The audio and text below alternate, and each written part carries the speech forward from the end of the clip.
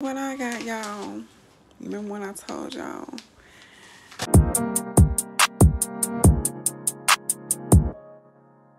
What's up, you guys? Welcome back to my channel. Thanks for subscribing. Guess what I got, you guys? The one I told y'all where I got my lashes from. My original lashes, the ones I really wear. Guess what? Yes, that's right. CVS. That's where I get it from. Let me show y'all. I guess these where I got my lashes from.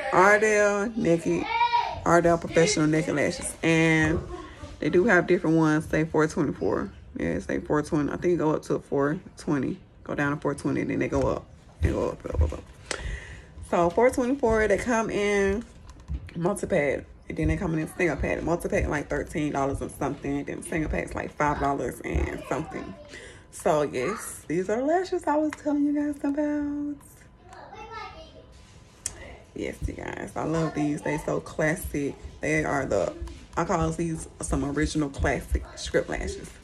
If you want some small lashes or want the classic lashes or for it to look natural, these are the ones for you. I'm telling you, these are the ones for you.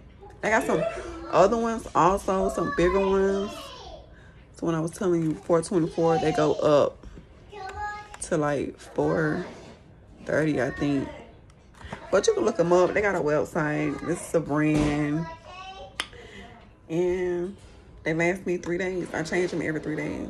Probably every 2 days. Depends on how good I can wash my face without getting my eyelashes wet. But yeah, every 3 days, every 2 days. Then I'm trying to... They don't look right. After they get wet and stuff, they really don't look right when they get wet and stuff like that.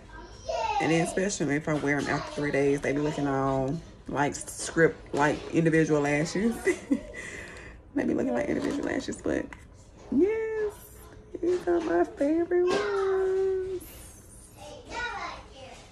They so small, they perfect, they fit my face. Like these right here now, when I go down, I got these from the beauty supply store, A Beauty Exchange.